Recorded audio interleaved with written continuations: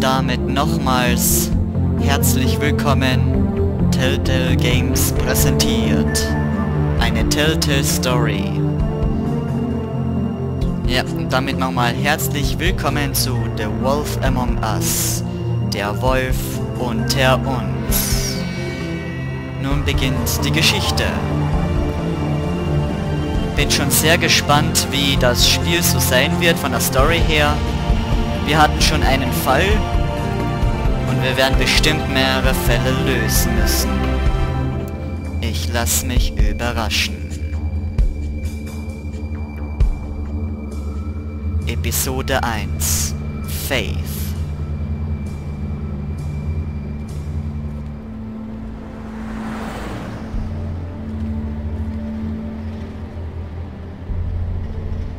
Die Woodland Luxus Apartments, Fabletown, spät nachts. Okay. Hier findet das also das Ganze statt. Was gibt's hier zu sehen? Luxury apartments. Wish they wouldn't advertise that. Ja, ja. Basiert auf Fable von Bill Willingham. Okay, wir sind noch drinnen. Was ist denn das hier?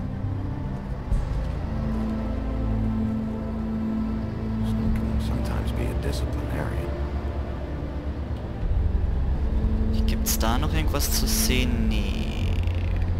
Dann gehen wir mal rein.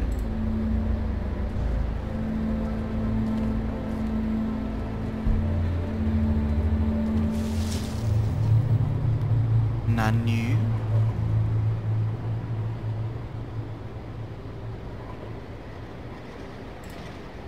Come on out.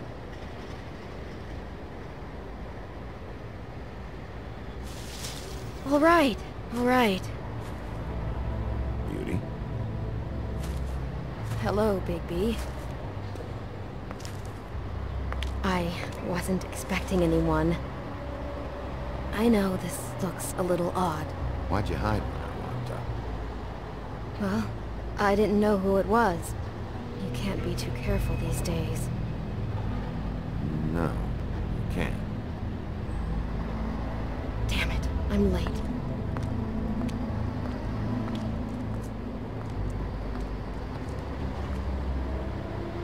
Please, Bigby. Promise me you won't tell Beast you saw me. He worries too much as it is, and it would just make my life a lot easier. Just, please. Sure, You promise? I promise. Thank you, Bigby. I'll explain it all to you later. I will, but I have to go.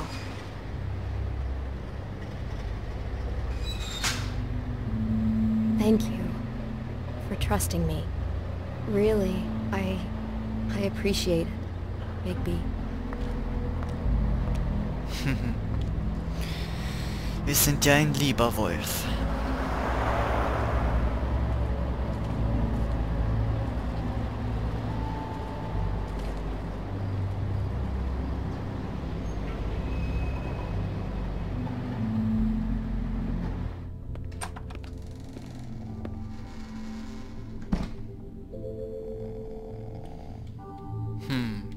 Jetzt sind wir nun im Hotel. Und, ja, was können wir denn hier so alles ansehen? Been a while since I got any mail.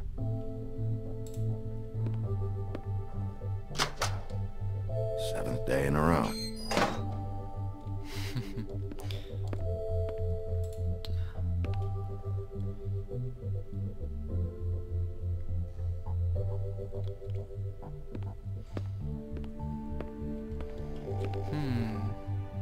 Schreibtisch.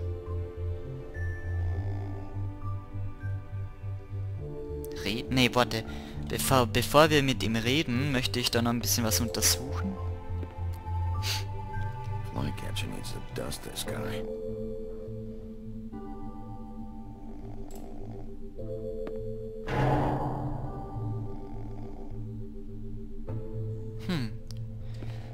Gott sei Dank. Jetzt habe ich schon echt schon gedacht. Der ist der ist aufgewacht, eingeschlafen, genau. Puh, eingeschlafen, ich bin gut. Geht's hier noch weiter?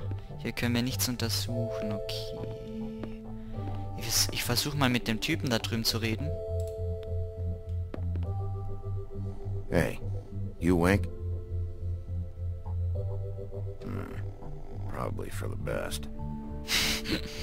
Ja, wahrscheinlich schon. Nun gehen wir zum Aufzug.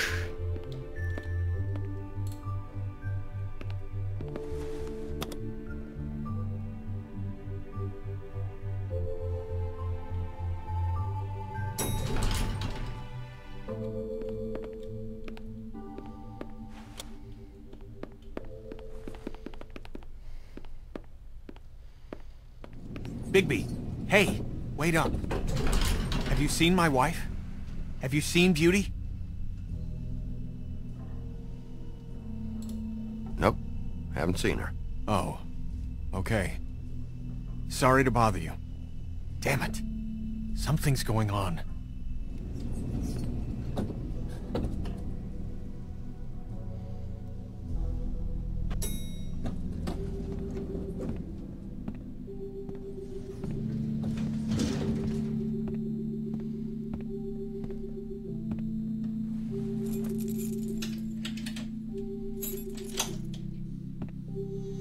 Bigby's Apartment. Ach, okay, hier wohnt er also.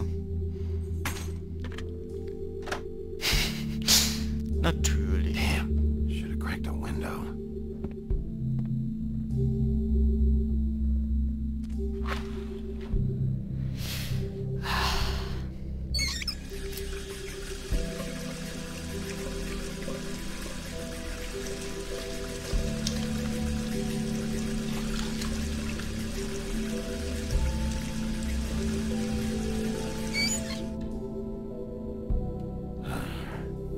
What a night.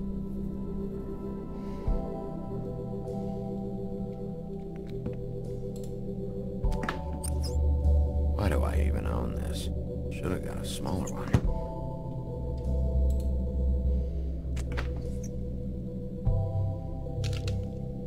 Damn it. Keine Eiswürfel mehr im Kühlschrank, was? Tja. Da sehen wir noch einmal den Wolf. Bigby Wolf. Ja, das wollte ich auch noch ganz kurz sagen. Man hat ja bemerkt, dass der Bigby, dass man den Bigby halt eben irgendwie anzieht, was für ein Fabelwesen er ist. Er ist ja so eine Art Werwolf. Bluebeard's file.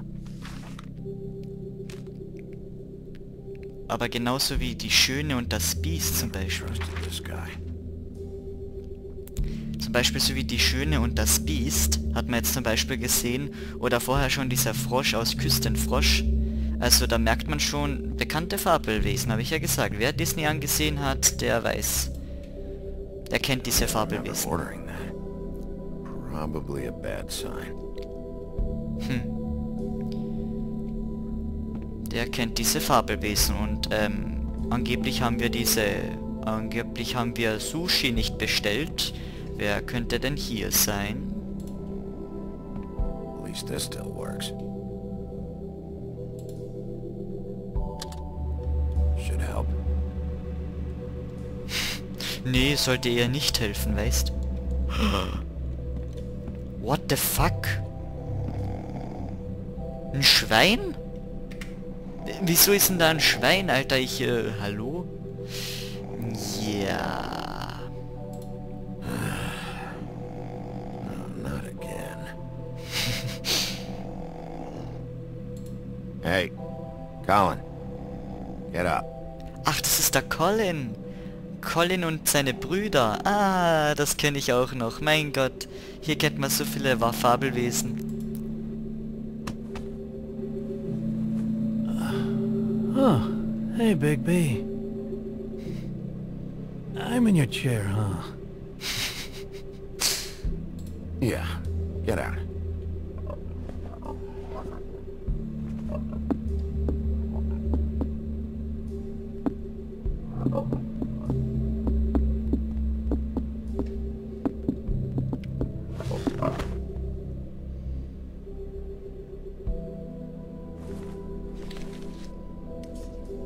Got a smoke?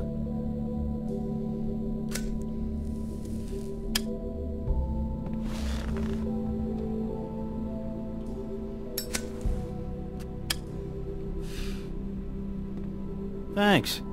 Couple thousand more of these, we'll be even on that house you owe me. This has gotta stop. You can't keep sneaking off the farm like this. The fresh air and sunshine pitch they sell you on is bullshit.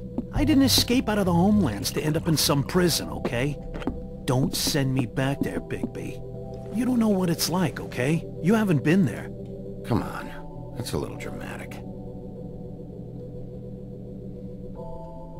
That for me? Nope. The house didn't blow itself down, Bigby. That's all I'm saying. Do with that what you will. Now, I'm not saying it's reason enough for me to have definitely been offered a drink, but, it would have helped ease some of the pain you once caused me, yes? It also would have shown everyone how different you are now. If that was all you were saying, I'd be able to get some rest. I take it all back. This is why everyone hates you.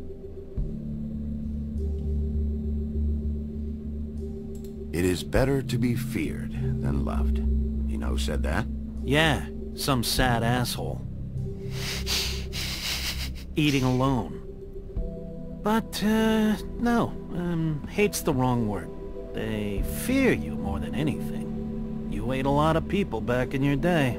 I thought we were all supposed to have a fresh start here. I can't change the past. Well, you can't change people's memories either. Look, I'm not saying it's fair, but it's real. People are scared of you. I mean, look at your hands. Who'd you get in a fight with? A fable, right? I'm sure you're not going around punching Mondays. I don't need advice from a pig right now. Don't shoot the messenger. Or eat the messenger. Whatever it is you do.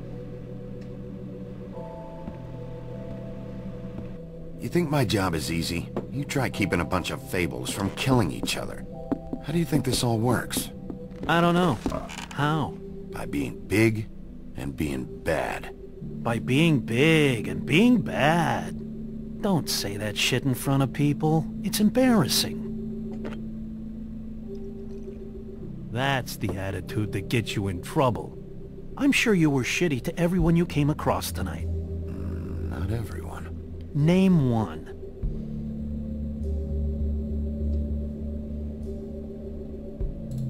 I don't actually know her name. Awesome. Great example. Life is easier with friends, Bigby. And we live a long fucking time.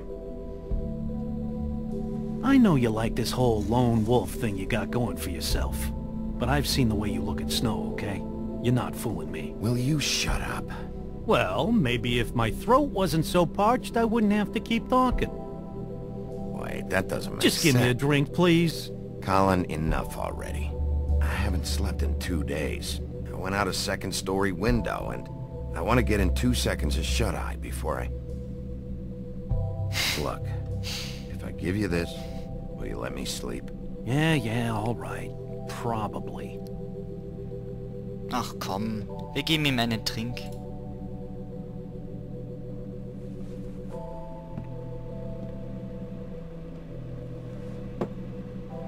Thanks, Bigby.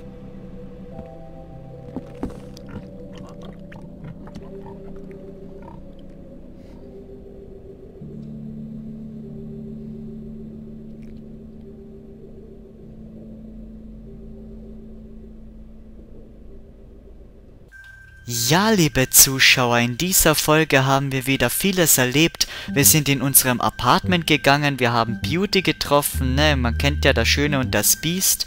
Sieht irgendwie anders aus in The Wolf Among Us, aber ich sag ja, Fabelwesen halt.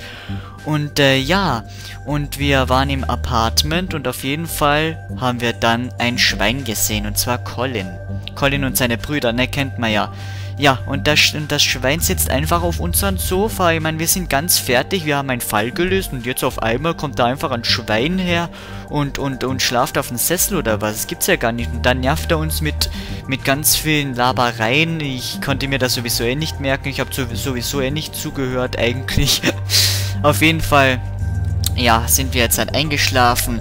Und ich gehe jetzt auch einmal pennen, ne? Vielen Dank fürs Zuschauen, meine lieben Zuschauer. Und bis morgen in der nächsten Folge. Ciao.